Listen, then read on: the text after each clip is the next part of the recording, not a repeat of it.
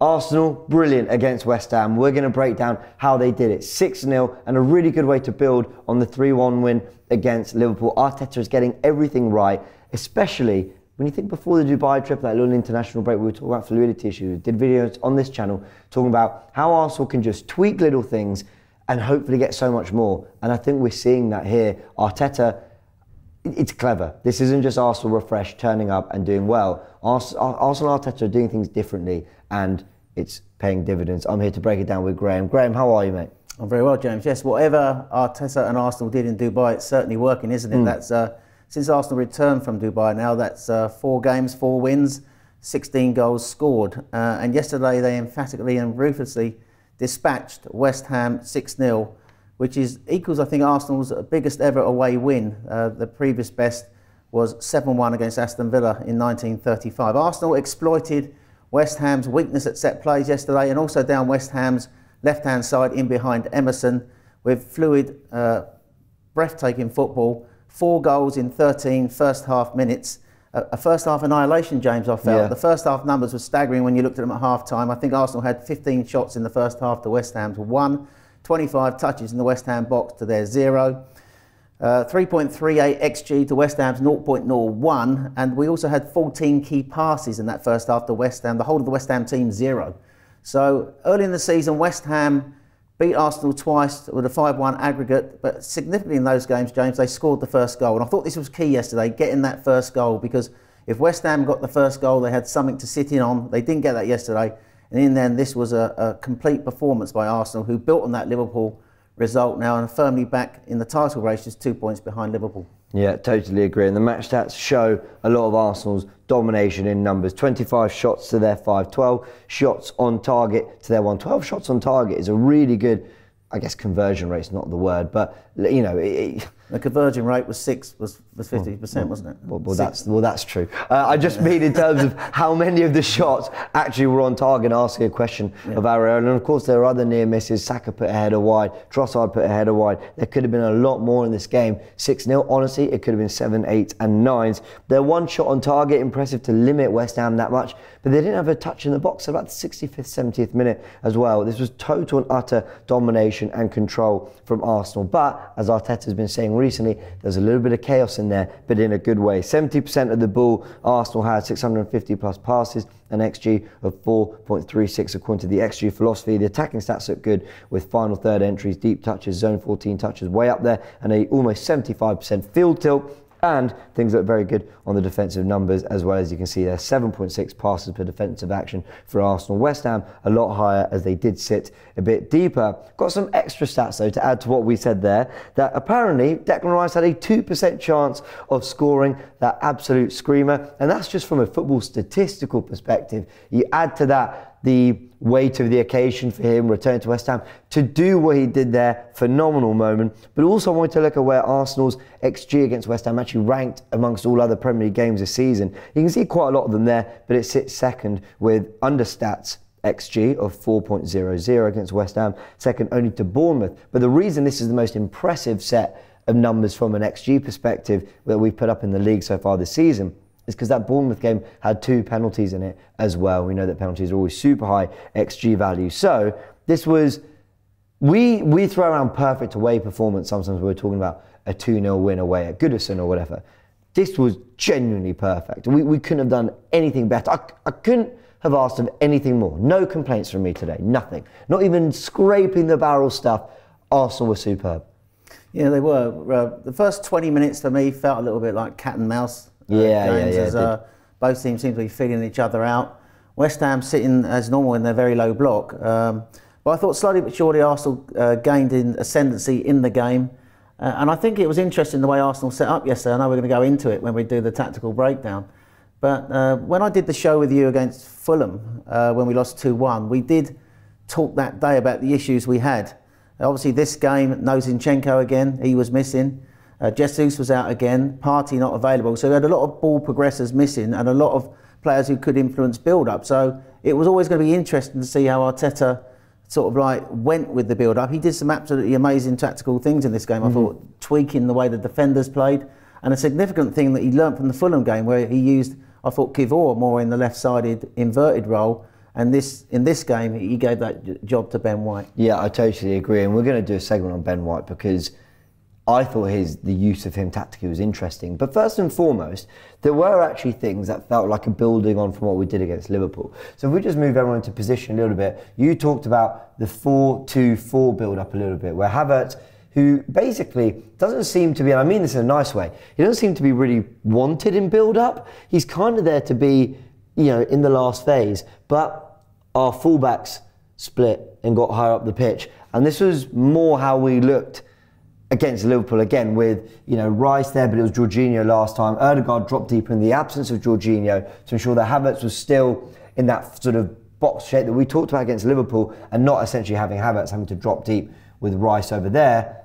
There we go, that's what I'm trying to show. We had him up there, and Ødegaard had a tweaked role rather than being so high up the pitch when in possession like it was against Liverpool. Yeah, West Ham didn't press as aggressively as what Liverpool did, but I think this 4-2-4 build-up shape was to play round their press. They have got a very limited press, but I think this is what he did to actually play out and play round them and to get our ball players on the ball.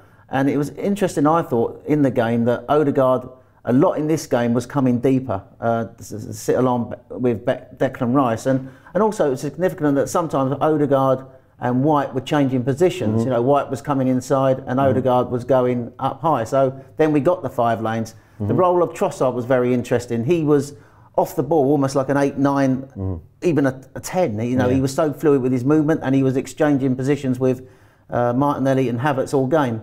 But I thought principally, I think the shape that he went with in this game respected, I thought, West Ham in transition, because their threat is, make no mistake, Kudus, who's their key outlet. He's been brilliant this season, and also Jarrod Bowen. They are their strong players in transition. I think he wanted Kivior to take care of Kudus. He had Gabriel on the left-hand side.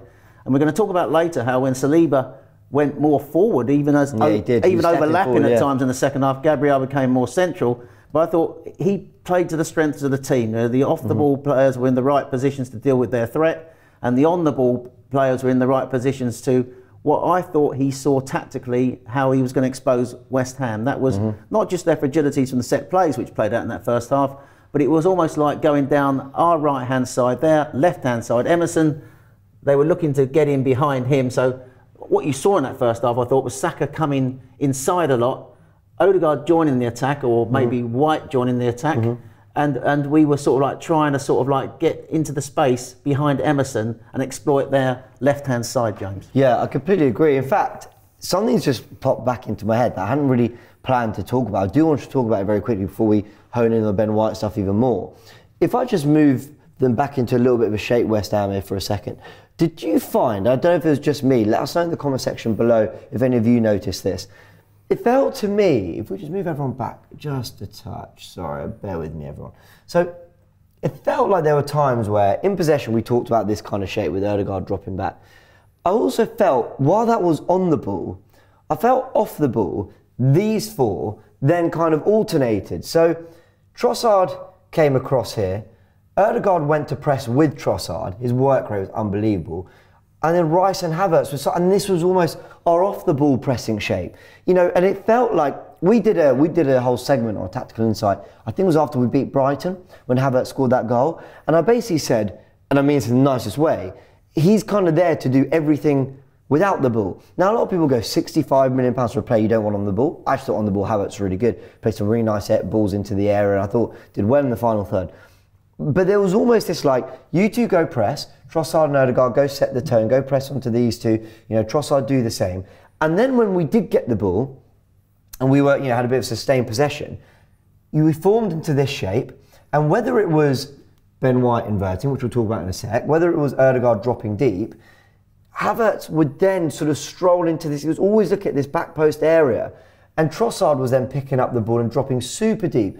And you basically ended up with this kind of shape in possession. And then you saw it when, if we just give him a ball, when we won the penalty, is Trossard in this area of the pitch who spotted a run from Saka in behind, when Trossard has played that raking pass. When you look at it, Saka, Martinelli and Havertz are the 3 highest players in that move. So I just found it interesting the way that 4 there had to constantly rotate and mix up their roles on and off the ball. And Havertz seems to be there to always pick up the second ball. If it goes long and they win a header, Havertz is kind of there to sweep up and keep the ball, keep the ball moving. His position's really good. And I just felt this was the most tactically fluid we've looked all season, like last season's Arsenal. Sometimes Havertz was wide so that Martinelli could pick up a central space and he'd hug the touchline.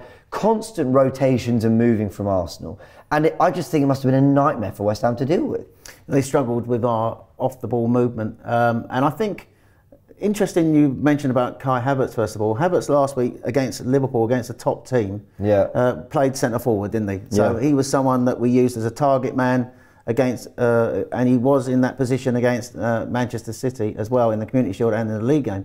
When you're playing a team who sit with a low block, who don't probably press onto you so high, he becomes like a sort of player that Arteta wants to use in that left-sided 8, really for his off-the-ball work, which enables the team to flourish in other areas.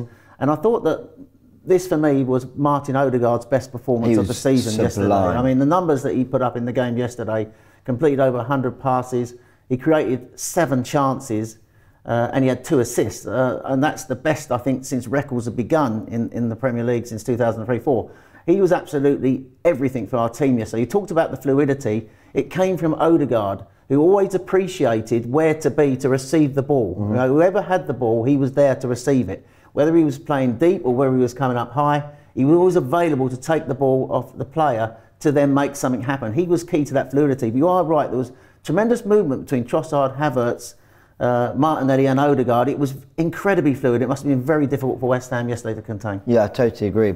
Now, you mentioned Ben White and him inverting and the fact that Arteta did something different with the makeup of the back four and the build-up. I think this is crucial. I think this is a huge part as to why we won. Now, when we were live on the Starting 11 show, this is, and listen, I understand, right? We all come, we give our opinions, and some people agree, disagree, and if you're wrong, people come and go, oh, what you can play about now. So I, along with some others on the panel, had real fears about the 11 that went out. We then end up finding out that Jorginho being on the bench wasn't tactical, he wasn't fit to play, and a few other players were missing. Tomiyasu wasn't available. So to a degree, Arteta's hand was forced to a point. But that doesn't mean that the way he approached the game tactically was forced, and that's what was fascinating. Let me tell you what I expected to happen in this game, because we saw it against Fulham. So, Trossard's leading the line. Now, it was Eddie Nketiah against Fulham. Important to remember that. I thought the shape was going to look like this. Odegaard and Havertz in the pockets, your wingers holding the touchline, and Kivior moving inside. And it was very uncomfortable. So you have the back three in the build-up shape. You guys are no strangers to this. We have talked about this 1,000 times on this show. But he flipped it. He actually said, Kivior, you looked uncomfortable there. It's not your natural position. I actually trust Gabriel and Saliba to shift more than I trust Kivior to come inside and become a playmaker. So that's what happened. Rice moves over. He got Ben White, who is excellent on the ball, one of the best ball-playing defenders in the league. And he asked Gabriel, Saliba and Kivior to mix up. It gave Gabriel a really good battle with Jared Bowen that I thought he did really, really well in. Now, why is this really important to know? Well, let me show you some graphics first. We've got here the White's touch map. You know, and again, lots of sort of, touches in very central areas. We've also got his pass map from the first half. 37 out of 38 passes were completed. Now, this is just to give you an oversight of sort of, a lot of the areas of the pitch he was playing in. But I've got here what I've called Arsenal's connectors. Now, when Arsenal play, often to progress up the pitch, there are certain players, you mentioned it, Jesus, Zinchenko, they're really good ball progressors. Granit Xhaka was one as well. When we had Kivior and Havertz, it was very uncomfortable trying to watch Kivior in this inverted area, trying to progress to Havertz or into Eddie Nketiah in that game against Fulham. It really, we couldn't do it. We couldn't play through them. We looked so unnatural. In this game, the focus was play through Ben White, play through Odegaard, and if Ben White does go wide, like you said, Odegaard dropped in there. So he had much better natural progresses through the pitch. And you see that in the numbers, and we've got it here. Versus Fulham, what I've got, and versus West Ham, I've got them side by side, these numbers. I've got progressive passes from the inverted wing back, so that is Kivior and Havertz, the number 8 there. And of course, when I'm comparing it to West Ham, I'm talking about White and Odegaard. 14 progressive passes against Fulham across that dynamic of the team. Against West Ham, it went up to 29. Passes to the final third, 7 against Fulham in the 2-1 defeat, 11 against West Ham. And from those same players, the progressive passing distance was almost double, 369 yards. Well, it was more. I can't do maths. 770 yards was the progression is more. Anyway, significantly better numbers in terms of the way we progressed by having White and Ødegaard be the focal point of that team, so Havertz could get a little bit closer to the striker, move forward. We weren't relying on Kivior to do it. But we've also got this. Passes received from the striker in this game was Trossard, not Eddie Nketiah. You can see he received 44 passes against West Ham compared to Eddie Nketiah's 15 against Fulham, and he had 8 touches in the penalty area compared to Eddie Nketiah's 2. So the dynamics to switch it and go, yeah, I agree, Kivior into Havertz, it didn't work. But by flipping it, making Ødegaard and White have to take on that responsibility, it gave Arsenal so much more running up the pitch. And this graphic from Marcar Stats showing Arsenal's shape and their connectivity from minute 1 to 74 shows you everything. Look at Ben White's position and look at the thickness of those arrows and the combinations between number 41,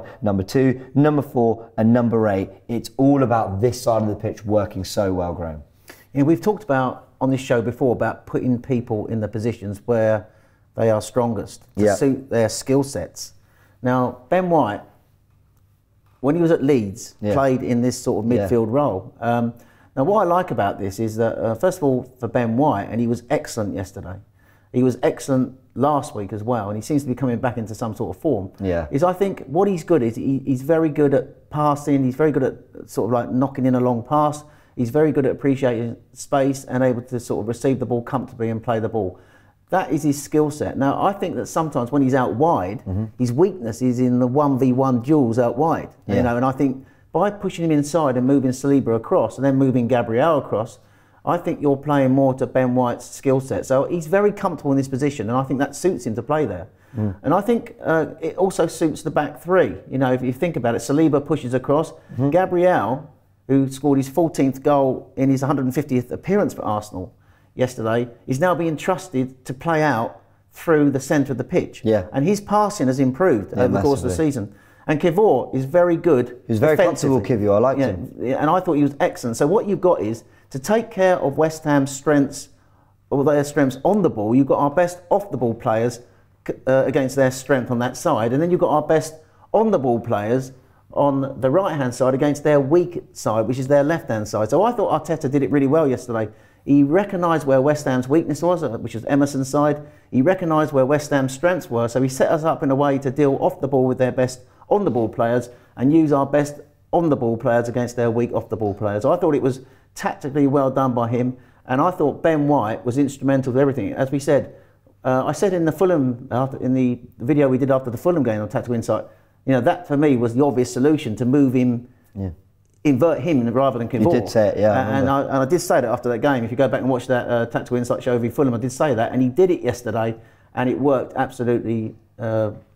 It worked to a T, didn't it? And it raised our levels. It raised our levels, and also the understanding with Ødegaard. Ødegaard and White was absolutely phenomenal yesterday, and that allowed Saka then to make these runs. And what we also saw then was White occasionally, when Ødegaard dropped, joining Saka up wide. So there's our 5 lanes, and you've got a fullback up high, and Saka coming inside, sort of inside more. Trossard, Havertz, and Martinelli there, and then occasionally you even saw William Saliba, which I haven't seen before. My son says to me that when he played for Marseille, he was always like the marauding fullback up high. So if White dropped back, you even had Saliba going high. This is how fluid Arsenal were yesterday. But I thought this right-hand side with Saliba, White, Ødegaard and Saka was what ripped West Ham apart yesterday. I completely agree. And we see that in the 5th goal.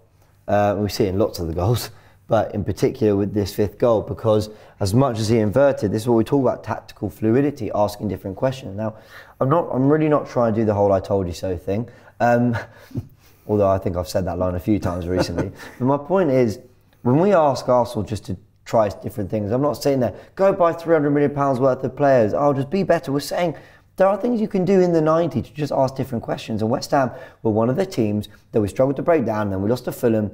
And you're like, why are we not trying different things? Why is it always get the ball out wide to Saka and hope he does something? Arsenal have thrown different questions at teams especially more recently, but certainly in this game. So while White inverted, you're right to mention overlapping, because in this situation, they actually did a little bit of analysis. I think it was on Sky Match there, I can't remember, but essentially, Emerson is having to keep an eye on Ben White because he's overlapped. White doesn't get the ball. White never looks like he's going to get the ball in this move. But because he's holding that position out wide, Saka's able to pick up that pocket, and then they're on the back foot, West Ham, and he cuts inside, and it's a really, really brilliant goal. But that position that Ben White takes up is really important. I'm actually going to slow it down one more time. Let's take it to a quarter speed. Because Ødegaard just here, he flicks, is really clever from Ødegaard. And Saka just sort of lets it roll past him into the area and inside. But it's the reason Emerson can't block that pass in Saka is because Ben White's there as well. And I just think that sort of fluidity, seeing Saka do well out wide, seeing him in more central spaces, seeing White invert, Bert go the other way as well. So I've been saying about Zinchenko when he's inverting is, can he go on the outside sometimes when we need? And we saw our inverted fullback in this game, Ben White, actually do something a little bit different. And comparing him to Zinchenko, I just wanted to see, and I've got to be honest, I don't really think it proves anything, but I'll show you the numbers as I did the research anyway. I wanted to show everyone how Ben White's numbers compared to Zinchenko and his average this season. So Ben White from this game. So against West Ham, he had a pass completion rate of 93%. Zinchenko averages 88% for the season. He has 77 touches. Zinchenko averages 92. Wow. He had 8 progressive passes, Ben White. Zinchenko averages 12 for the season. His progressive passing distance is 257 yards in this game, Ben White. Zinchenko averages 371, and he had 3 passes into the penalty area, Ben White, in this game. Zinchenko averages 2.5. So, is he the new Zinchenko? Listen, I think those numbers are really good, but it's also to just say fair play, isn't he? Those numbers are actually really good, and it makes you realise quite how brilliant he is. We're waxing lyrical about White in this performance, but Zinni still is top when it comes to inverting and progressing us up the pitch. I thought White, though, did a fabulous job, and this was very inspired by Mikel Arteta. I think so, and I think if Zinni's not going to be available, you do need to have an alternative plan, and I think White demonstrated that yesterday. I thought the other key thing for me yesterday was Bukayo Saka. You know, the Champions League's coming back in to play shortly. The Premier League now is coming in towards the business end of the season, the last third, and he's back in the goal-scoring numbers. He scored a goal last week against Liverpool, and he's got 2 again yesterday. He's the complete attacking force for me in terms of technical security on the ball, pace, power, and athleticism. He's got all those intelligence well, and the way he runs with the ball, the way he slows down when he needs to slow down, then he can just burst. People say he's only left-footed. Obviously, he is mainly left-footed, but he scored with his right foot at Forest the other week. I thought he also went close a couple of times yesterday with runs into the box. I love to see him, and I've been calling for this for a while, James, and I love the way now we're getting him inside, you know, closer to goal. And I thought yesterday he was, obviously he was a lot of people's man of the match. You could have 3 or 4 players for us for a man of the match, you know, but he had a brilliant performance yesterday, Saka. He was fantastic. His numbers, 92% pass accuracy, 76 touches, 47 out of 51 passes completed. Phenomenal for a winger and final third player. And I'm not going to read them all. Just hit pause if you want to read them because they are just phenomenal numbers and there's so many of them. Another player... Before you go on, we've got to say, he yesterday scored his 50th and his 51st Arsenal goals. He's scored now 100 goals for Arsenal in 210 appearances. By the age of 22, the youngest to do it since Frank Stapleton, who I remember in my youth, back in 78. Those numbers, they're insane numbers for a guy who's only 22. I mean, the debate is around whether he's world class. He probably isn't quite world class yet, but he's going in that direction, isn't he? He's going in that direction. And those numbers, when you think, when he came into the Arsenal team, James, we were 10th in the league.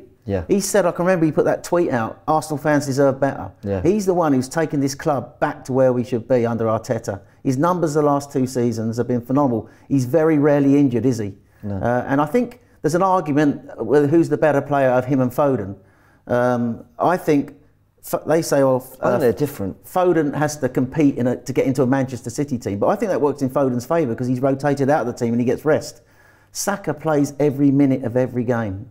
Virtually, and he's our go-to player, isn't he? He's the person who just keeps on giving. And I thought yesterday was one of his best performances this season. He was brilliant. 100 goal contributions in 210 games. It's unbelievable, isn't it? Unbelievable. But away you go, carry on. Well, Declan Rice deserves a mention. So many do, but we've got his numbers as well. And the thing is, Declan Rice for me if we're talking man of the matches, I have Saka in there, I have Rice in there, I have Trossard in there, I have Gabriel in there, I have Ødegaard in there. And that's not to say that Martinelli, Havertz, Kivior, Saliba, White weren't all, they were all outstanding. Everyone played a part. I'm not even just sort of being kind by chucking Havertz in there. I thought he did lots of really good, like I said, off the ball work, lots of really good kind of in and around the penalty area, very secure, picking out really good passes, showed real intelligence tactically and sort of, you know, technically in and around the penalty area.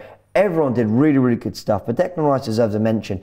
A, for that goal, B, for those 2 assists, C, for the occasion it was, and his numbers. 93% pass accuracy with 17 out of 19 final third passes completed, 4 out of 5 crosses completed, 4 key passes, 2 big chances created, 2 assists and a goal. But he's becoming a bit of a creator of set pieces for us now. Who'd have thought? Who would have thought that? I thought when Arsenal decided to shell out 105 million for Declan Rice, they didn't exactly zero on... We were actually getting Ward-Prowse. They didn't zero in on the fact that he would be creating goals from corners, did they? But that's what it's become. What I liked about his performance yesterday was, James, this was a big game for him to go back to West Ham. They were booing him. I think he had something like 9 touches in the first 5 minutes and he was booed. Yet by the end of the game, they were clapping him off the pitch. He had 59 touches in that first half, most of any player on the pitch. He was the one who was in that 6th role directing us forward. His delivery from the set plays now is absolutely phenomenal. And 2 assists yesterday and the goal. You rightly said there was a 2% chance of him scoring from that position. It was an unbelievable strike. And then, of course, he didn't celebrate. He was respectful to the West Ham fans. And he, I think, got a lot of credit yesterday on Sky from Roy Keane, who has been the almost like the physical player who could drag Arsenal towards this title if he stays fit. And I think that's high praise from Keane. Like all Sky, it must really hurt them to have to praise an Arsenal player.